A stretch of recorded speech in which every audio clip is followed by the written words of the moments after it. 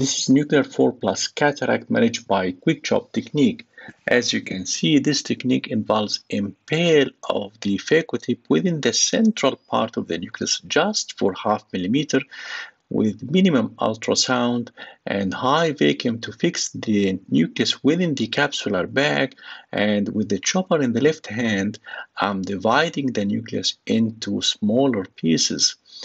As you can see, I can divide the nucleus into as many pieces as I can because the smaller the pieces, the less ultrasound consumption inside the eye.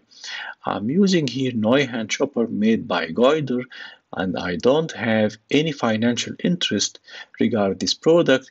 I'm going to show you the chopper by the end of this movie.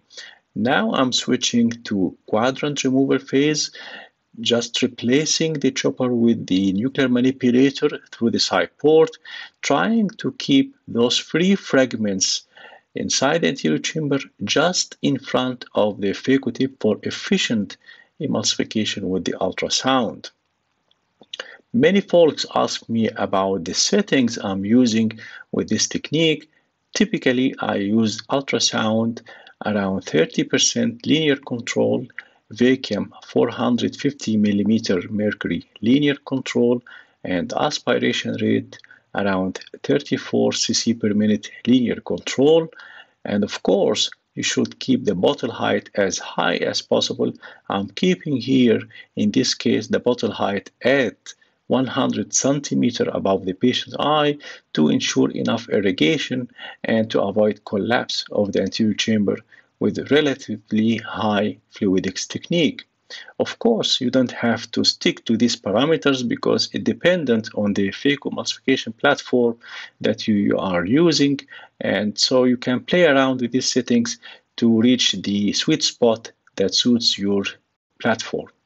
Now, as you can see, the average ultrasound consumption in this case is in the range of 7%, and this is, of course, much less ultrasound compared to the other techniques like divide and conquer and the stop and chop technique.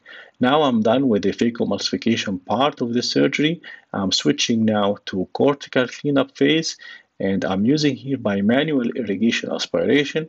Typically, there is not too much cortex left inside the lens capsule in these cases of hard cataract.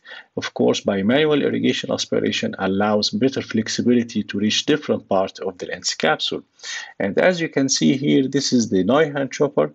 It's not blunt yet not sharp. This is one end, and I'm using the compo style. The other end is nuclear manipulator, so I can switch quickly between the chopper and nuclear manipulator with one hand without replacing instruments on the surgical tray. Thank you.